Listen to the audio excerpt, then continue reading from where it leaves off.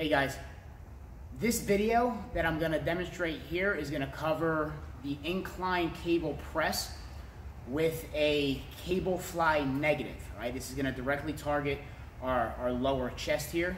All right, and I'm going to show you how you get set up here. So we need an incline bench. We're going to set it up, all right, with the cable machine here. We're going to need both arms here. All right, make sure that you have it set up so that when we're grabbing the handles here, all right, we get a good amount of range of motion while keeping tension on the cable.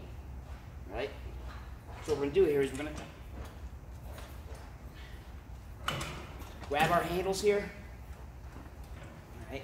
Pull them down to the shoulder. We're gonna punch out. Now from here, you want to squeeze the lower chest.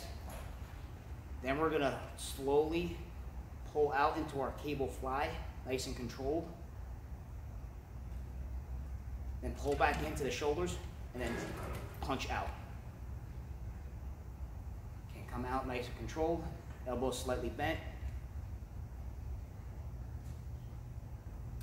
Pull right back into the shoulders and then punch out.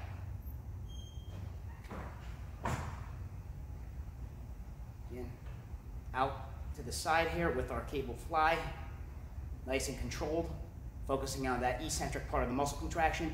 Pull into the shoulder, all right, and then press out.